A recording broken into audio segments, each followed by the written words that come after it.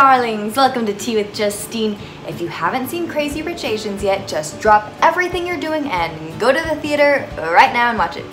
I mean, wait till you finish this video and then go to the theater and watch it. I promise you, you will love it. It is glorious! If you read my blog, you know how much this movie means to me. I mean, first of all, it is just a damn good rom-com. It is the kind of rom-com we've all missed and have all been craving. It makes you laugh, cry, it makes you cry, and it just made me cry all over because this movie is my childhood dreams coming true. Except in my childhood dreams, I was Constance Wu. Maybe more like Awkwafina.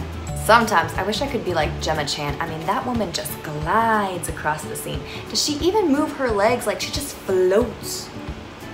Anyways, I have never seen in my lifetime Asians portrayed so normally, or a bunch of Asians on one screen portrayed in such a dynamic way, like a real community of people of all shapes and colors and sizes, because that's what real life is like.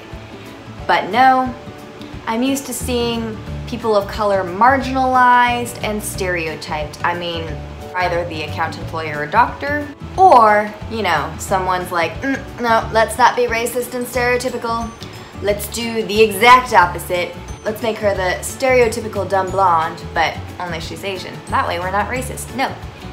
Why are we either super genius smart or super genius stupid?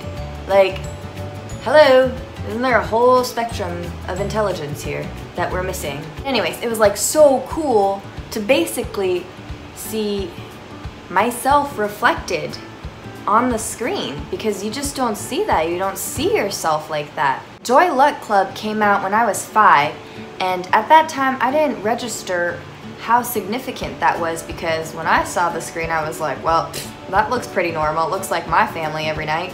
It wasn't even until very recently that I realized I've lived my whole life with an identity crisis. Do you know what it's like to be an American person of color? You live with this insane duality that causes so much confusion. I mean, like, I was born and raised in LA, a suburb of LA, but a very multicultural part of LA. So as a kid, you're trying to fit in with the white kids and show them how you are so not different.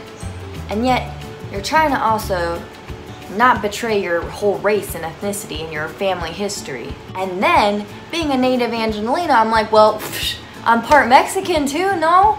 I'm basically like a Chinese burrito.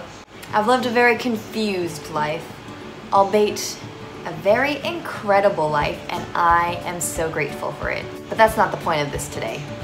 The point is that as I was thinking about this film and reflecting on it, I suddenly was like, oh my gosh, we are finally going to be acknowledged as equals by white people.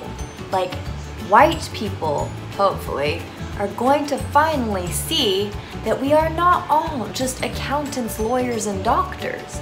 We are so much more. And then I thought, no matter what struggles I've had with my banana identity, think of all the women, and apparently some men, who've had eyelid surgery, who've had nose jobs, and who have basically reconstructed their faces to look more white. Hello, Asians of the world, you no longer have to change your face to be more white. Your face, your Asian face, is now acceptable. And what about all the Asian kids across America? All the Asian kids across the UK and Australia and all those Anglo countries or mostly white countries?